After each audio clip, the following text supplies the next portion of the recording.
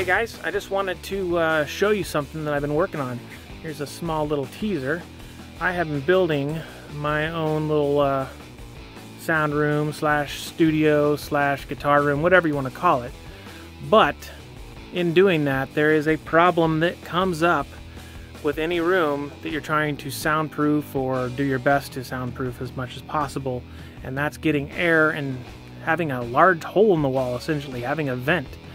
What do? Well, you could buy a super expensive vent that's a soundproof vent and all that, but why not make something of your own? And it does a pretty darn good job. So let me show you what I did to alleviate the sound leaving this room and coming into this room through my air vent while still being able to obtain air. And plus, kind of a glutton for punishment, I'm kind of hoping to get those comments of all the things that I did wrong.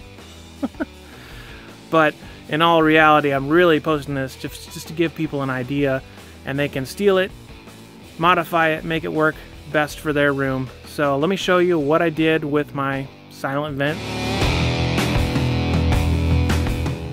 So this here is my vent. I wanted to have it low because we're in the Midwest. I want the heat to rise. But basically what's going on here is I've got an air vent in this room, and the whole purpose is to cut the sound down that's coming out of this room and coming into this room while being able to provide an airflow. And how I did it was looking at a bunch of different designs online.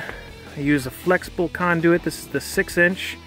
That goes into this box. This box is 36 inches by 36 inches, about a little over 10 inches deep.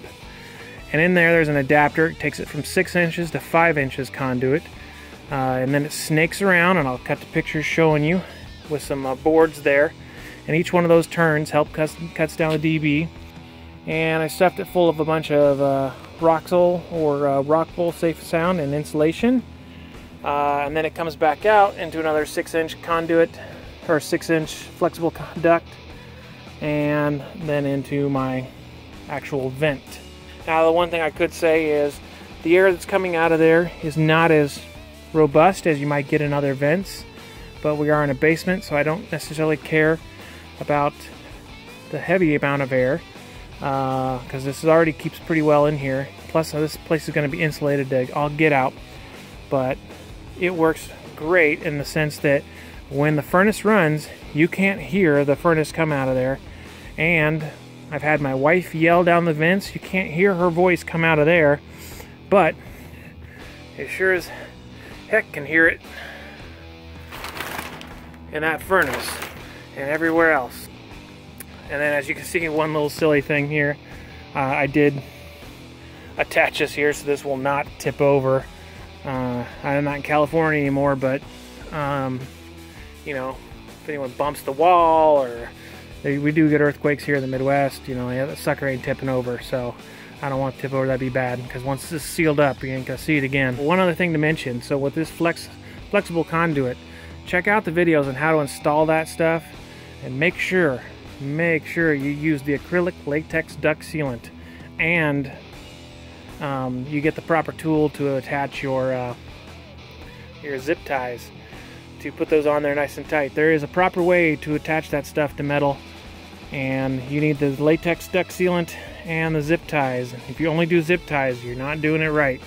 So make sure you find the guy that shows you the proper way to do it. Well, that is the silent box, the silent vent, if you will.